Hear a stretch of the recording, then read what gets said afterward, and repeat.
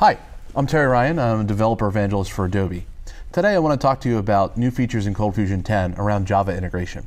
Now, ColdFusion's been able to do Java integration since version 6, but one of the things that we'd say in engineering parlance is suboptimal is that if you want to use any third-party Java code that's not already part of the ColdFusion server, you have to put that in ColdFusion's class path, or create a new class path just for that jar file.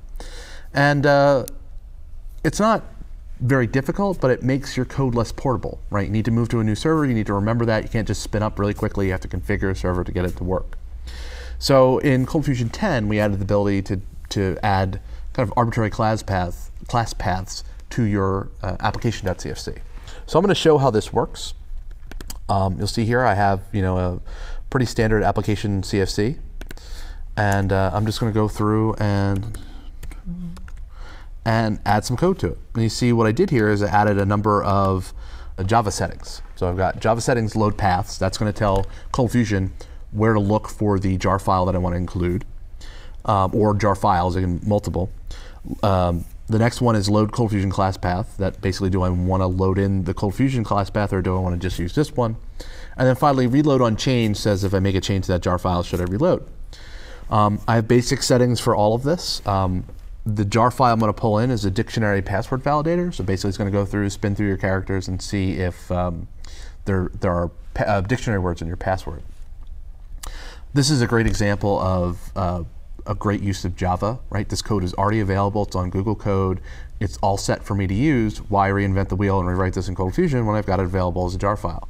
So I pull it in, and then I use it like I would any other Java jar file. So I go through and I pull in, you'll see here I got two lines here, right? I've got the list of passwords. You'll see each one of these is a password or attempt. And then I pull in an instance of the validator. So that's all set. Now what I'm going to do is output that code. So 3, and you'll see ColdFusion tester demo, a dictionary tester demo. What I'm going to do is spin through the list of passwords, and I'm going to check each one. Is this a dictionary word, or is this based on a dictionary word? So that's it, pretty simple. Now you'll notice here I didn't have to restart the ColdFusion server. I didn't have to reconfigure anything. All I have is just a little bit in the application.cfc, and I'm all set to go. So let's go over and see the progress here. See, it spins through, and you'll see dictionary tester demo. Is this a dictionary word? No. Is it based on a dictionary word? Yes. Yes. Then this one actually is a dictionary word, and then finally I've got a good password down at the bottom.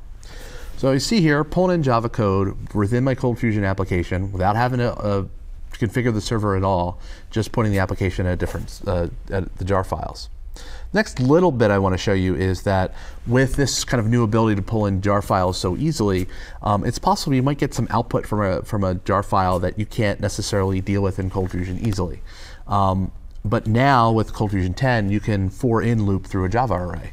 So now instead of having to do some sort of conversion process or being forced to do an index loop on this thing that's just an array, we can now spin through it just like it's a ColdFusion array. You'll see for item in J array, write output, li item, and it's going to spin through and create an unordered list around this.